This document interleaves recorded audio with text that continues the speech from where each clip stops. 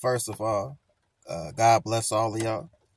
If you don't watch my videos, I would encourage you to go watch my videos.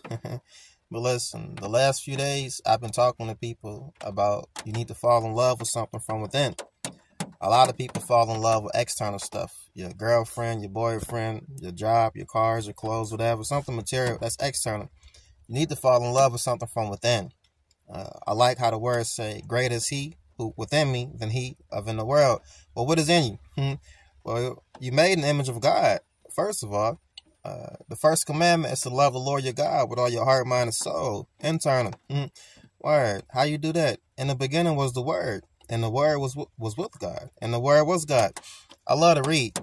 Reading is spiritual. I love to write. To write is spiritual. I understand why people like to make music and draw, get caught up in art. They pulling something from within. That's what you need to do. Word.